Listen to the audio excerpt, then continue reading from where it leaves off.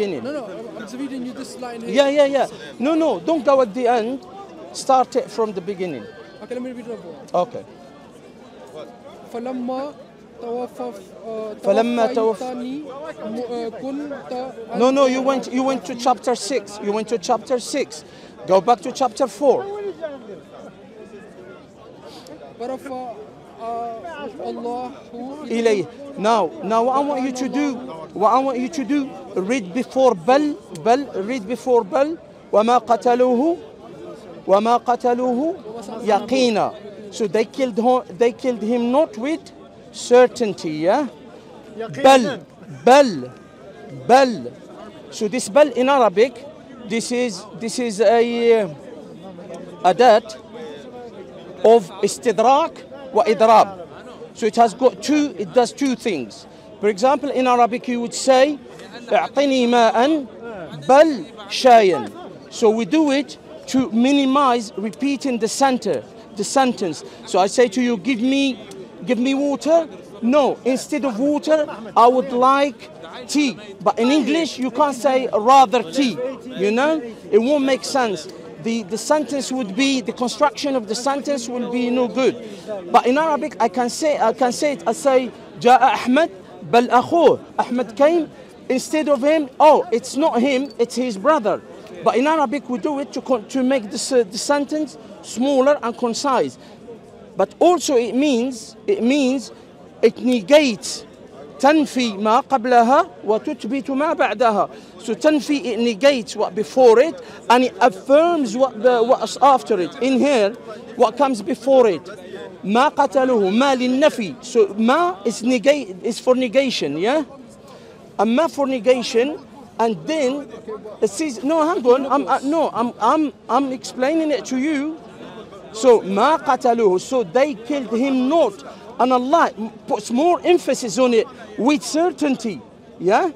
But he moves to bal, rather rafa'ahu ilayh. Now rafa'ahu ilayh. What do you understand by rafa'ahu in here? He took the soul.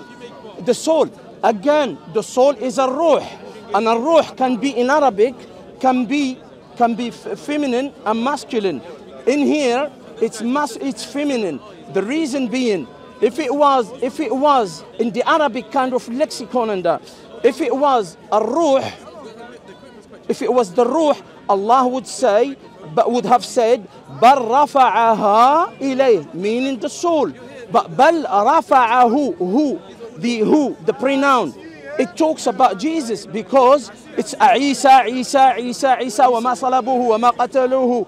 You know, it's all going, the verses all going from 157 until 159. It's all talking about Isa. Okay, all right. This chapter 21. No, go to chapter 35. 6. We're going one by one. Yeah, we go to this one. Yeah. 35. All right.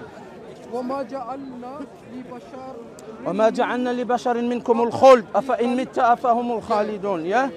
Okay. Allah Jalla wa Ala says that He did not make anyone to remain eternal. Yeah? Okay.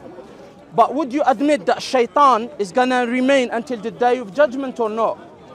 Shaitan is different to what human beings. No. He's a creation. He is a creation of Allah. He's creation, but he's not human. All right. Now. This Do we was- agree? this was agree? by humans. Okay. I want to understand. وما جعلنا لبشر. We'll go for bashar, yeah? Humankind, yeah? الخلد. Will Isa ibn Maryam alayhi wa ala nabiyina after salatu wassalam, is he gonna live for eternity? Will he not die? Or will he die? Jesus already died. No, that's according to your creed, not to my creed, not to the majority of the Muslims, not the majority, it's the consensus of the Muslims. And Ahmadis are not Muslims. But it is saying we have granted not everlasting life Yeah. to any human What being. does it mean everlasting? What does it mean everlasting? Eternal life. Eternal life. So it's So saying- no death, yeah? Yeah. But we So how can Jesus have eternal life? he is not having eternal life because the ahadith of the descension of Isa alayhi salam, it says that when he will descend, do you believe in the descension of Isa or not? Yes, of course. You'd believe in his descension. So the descension of Isa, not of Qadian, Isa ibn Maryam. Yeah, Isa ibn Maryam. Not Mirza Ghulam Ahmad. Okay? No. Let's get one thing straight in here. Are we talking about Mirza Ghulam Ahmad? Or are we talking about Isa ibn Maryam?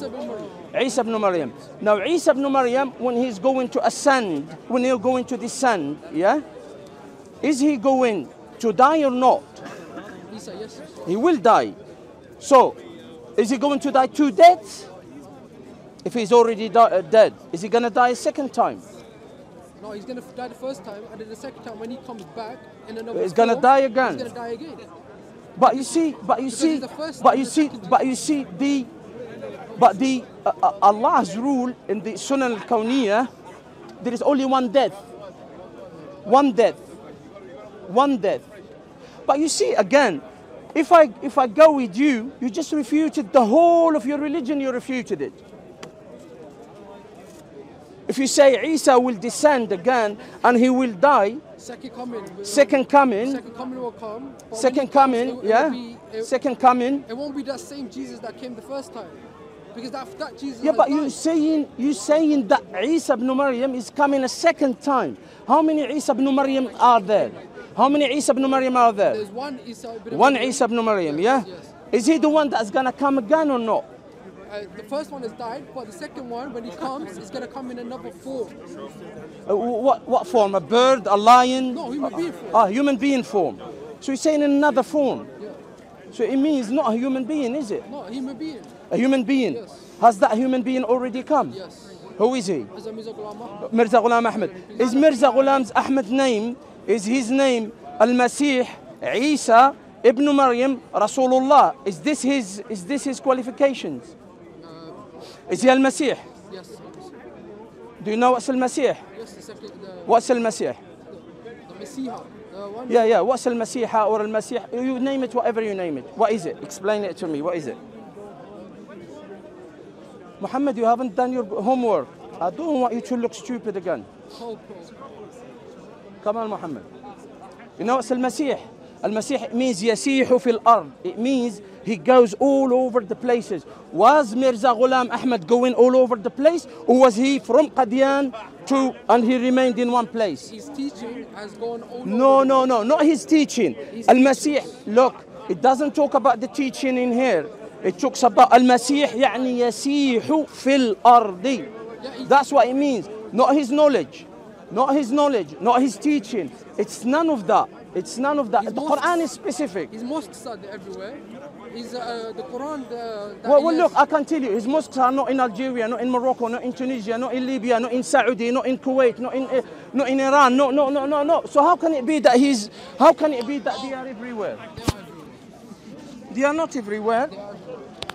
Well, give me an example. Are they in France? Yes. In Spain? They are not in Spain. I can guarantee you. No, you haven't got one in Spain. You haven't got one in France. So you just have got one in here. More. You haven't got one in Belgium. You have got one in German. Look, you have in Germany, but you haven't got. No, you haven't got. But it's neither here nor there. But what you saying, Muhammad, that they are everywhere.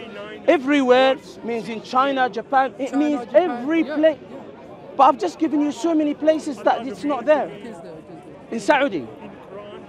Saudi, I'm not sure. In Morocco. Yes, Morocco. In Morocco there is one there. Where in Morocco? Where in Morocco? Come on, Muhammad. It's written there, Allah sending salam. I have knowledge from Allah. In the Quran, chapter 10, verse 19. Muhammad, you're looking for something. Look, Muhammad, let's continue because you're going to look and I'll tell you from here, there is none in North Africa, in Egypt and on all the places. You've got them in Haifa, in Al-Kababir. I can give you that. Yeah. You haven't got one in Syria. You haven't got one in so many places of the Islamic world. Yeah. But let's continue. Let's continue with that. Let's continue. So you're saying that he's already come. Yeah. All right. So if I tell you the hadith of the descension of Isa, do you know? Give me what he's going to do when he comes back. Give me what he's going to do when he comes back. these are all the signs that you're talking about. Yeah, give me one of the signs. You say he already came back, yeah? He already came back. There's so many signs. Yeah, well, Yeah, Muhammad, I'm you not- have I'm not- the I'm not- onus is on you. You said he already came back. I'm not here to speak about that. What I'm here to speak about is the death of Jesus. And I'm giving you quotes from the Quran which shows that he has died. But I've just refuted. I've just That's two refuted. evidence. I'll give you more.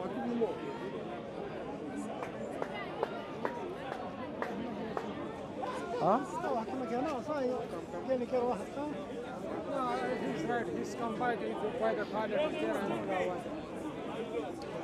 When is the Mahdi coming?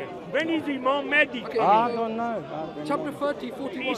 Okay. Mahdi is the Allahu lies lazi- from Christian and I Jews. know. I know. Allahu lazi khalaqakum summa razaqakum summa yumitukum Thumma yuhyikum. Yeah. So? If it is Allah who has created you, Yeah. and then He has provided for you, Yes. then He will cause you to die, Yeah. and then He will bring you to life. So, in chapter So 3. according to this verse, Okay. there are only 4 events in the life of a human. All right. 1 is he is born, 2 he is received nourishment and growth, 3 he dies, 4 he is raised. Okay. So Isa, according to chapter 3, verse 55, is not dead. According to chapter. This is chapter 30, No. 41. Yes, I'm coming to that. According to chapter 4, verses 157 to 159, he's not dead. So we do not say that Isa alayhi salam is not going to die. He will die. So when in his descent, second coming, he will come, he will kill the Dajjal and does everything that needs to be done. Then he will remain, according to the hadith of the Prophet sallallahu alaihi wasallam in Sahih al-Bukhari, 40 years, and then he will die, and the believers will bury him, and they will lead prayer, janazah prayer on him. So that includes Isa alayhi salam, that when he comes, he has to die. Everyone has got to die. Even the angel of death is going to die. Even the angel of death is going to die. So that's refuted again. What else? Where does in the Quran say that Jesus, he will go to the heavens and then come back alive and then die again? What is it? رفعه الله إليه. No, What's رفعه الله Where does it إليه? say he will come back and die again? It does say it. Where? Salam alaikum. Where? Go chapter 41. Chapter 41. Verse, I believe it's verse 30 or 20 something. Or write down ولما ضرب ابن مريم مثلا إذا قومك منه يصدون. He's not going to take it. He's not going to take it. What did he say? He said no. He's not going to take it. Just.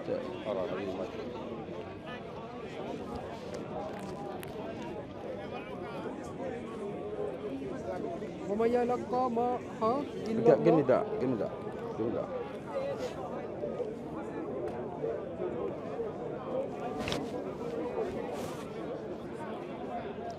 Let me get my one. Let me get my one.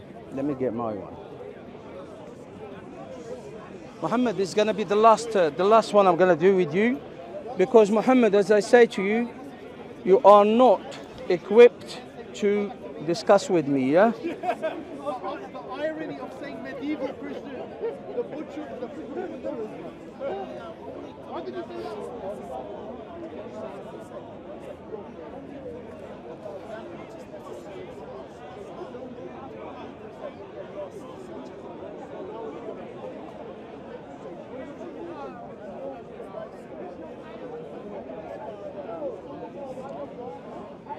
Okay, Muhammad. Go to chapter Zukhruf 57, yeah?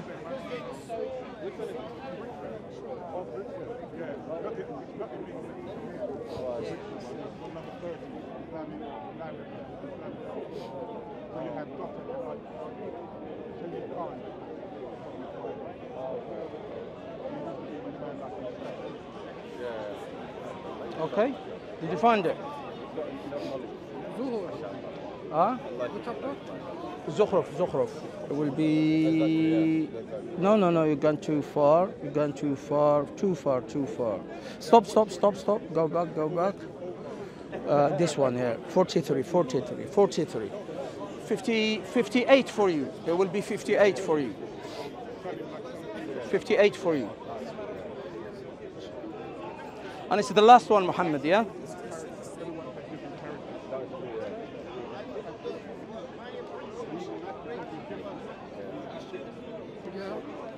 Ahmad, the son of Mary, is mentioned as in instance, no, the people raise a clamorous thereat. Yeah, ولما ضرب ابن مريم مثلا إذا قومك منه يصدون. They say our God's better or he. They mention not this to thee, but for the sake of disputation. Nay, but they are a contemptuous people. He was only our servant on whom he bestowed our favor. He was our servant. Continue.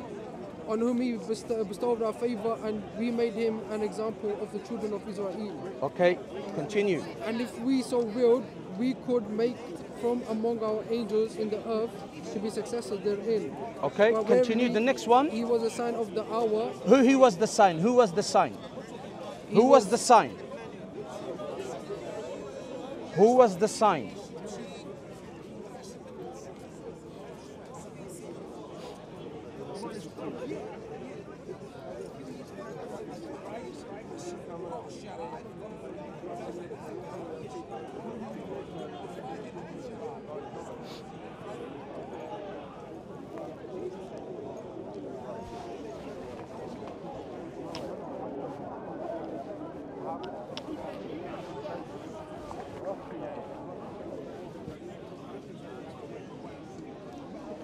He was the sign of the hour. So it says, so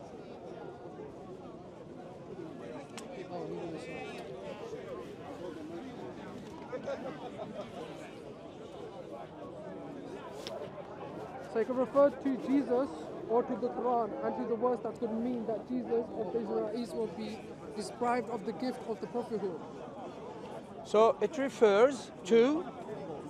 عرفت عليك قدر ماشي حيط الله يهديه. So the verses are talking about ولما ضرب. So it starts with Jesus and it goes on talking about Jesus, and at the end it says وإنه لعلم للساعة, and another recitation لعلم للساعة, knowledge and a sign, علم أو علم. So علم knowledge, علم sign, yeah. So in there it says Jesus. So it will come near the time of the hour. Your Mirza Ghulam Ahmad came far away from the hour. For over 100 years we have got no hour, and only Allah knows when it's going to be. So it can't be him. It cannot be him. So this Isa that you speak about, which is our Isa ibn Maryam, is coming down. He will descend and he will come near the hour. Mirza Ghulam, did he come near the hour? No. Yeah. Did he come near the hour? Later days. Did he come near the hour? Did he come near the hour? Which Jesus is he talking about? Mirza Ghulam Ahmad, did he come near the hour? Did he come near the hour? Not near the hour, No, not near the hour. So the Isa ibn Maryam that is in the Quran, he will come near the hour. And then he will do what Allah Jalla wa Ala has prepared for him to do. And there is more than 60 hadith, mutawatir, talking about him, narrated by none less than 28 companions of the Prophet sallallahu alaihi wasallam. So all your things have been refuted. Muhammad, I made you happy by giving you some time. So inshallah, Muhammad, look at me. You have to renounce and come to Allah Jalla wa Ala. You have to take your shahada. You have to take your shahada, Muhammad. No. What do you mean, no? What is the hour? What is the hour? The hour. It's the day of judgment. Near the hour, it's the sa'a in Arabic. It's near the day of judgment. The hour is talking about the day of judgment. Yeah. It's the day of judgment, Muhammad. You see, you don't even know these things like that. Muhammad, you still need to learn, yeah? We got different commentary. No, Muhammad, your commentary is done by who? By who? The hour. By Mirza Tahir. The hour.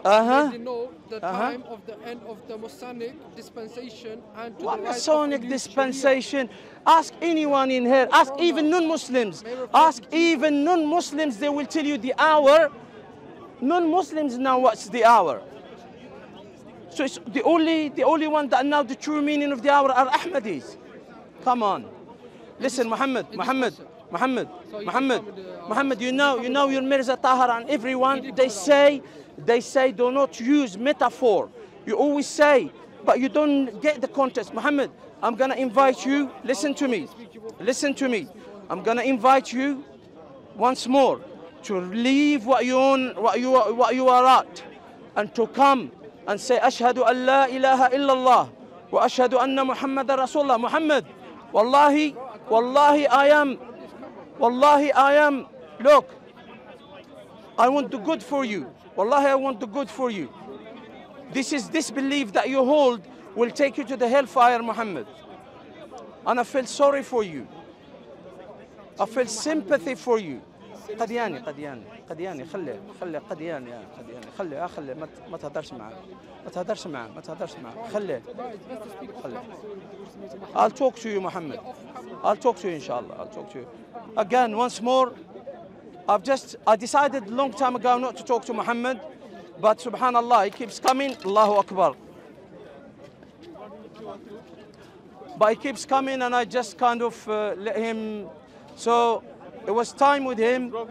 Again, no, it's not broken, you can. Again, once more, he doesn't know what he's talking about. And this is the problem. This is the problem with all Qadianis. This is the problem with all Qadianis that we face.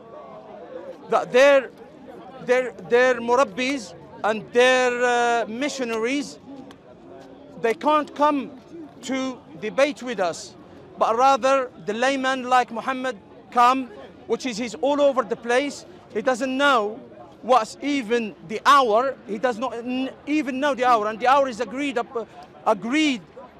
amongst Muslims and non-Muslims that it is the day of judgment, that it's the time near the time of judgment. So once more, they keep saying that Isa alayhi wa ala nabiyyina afdalu salatu wassalam is dead.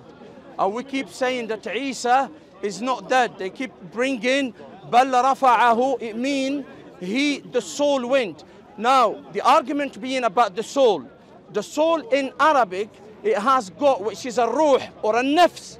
However, when we say nafs, it can mean the soul too. When we say ruh, it means the soul, and it means, for example, ruh al-Qudus, which is Jibril alayhi salam. Now, ruh in Arabic comes as masculine and it comes as feminine. When the ruh means, it means the soul, it is feminine. So when they say bal rafa'ahu, we say, look, if it was the soul, Allah Jalla wa Ala doesn't need to say bal rafa'ahu, because when the soul leaves the body, it doesn't matter if it is the soul of a believer or non-believer, it goes up, it ascends to the heavens. And then the soul of the believers, it gets welcomed, and the soul of the non-believer, wal-'iyadhu billah, it falls, it's a free fall until it goes in the seventh earth, and then it comes back and it goes back to the tomb. So, and then it's al-barzakh. However, if it was the soul, Allah Jalla wa Ala would have said, bal rafa'aha.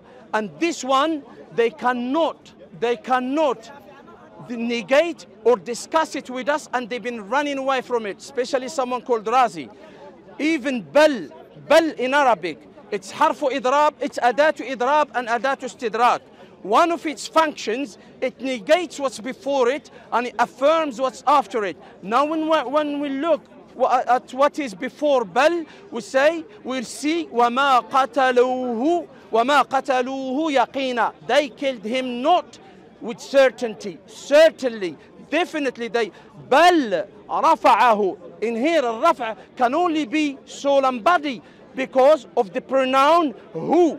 Who, it means soul and body in here. Had it been just been the soul, it would have been بَل رَفَعَهَا. You will not find rakaka, the kind of construction of the phrases in Quran. You will not find.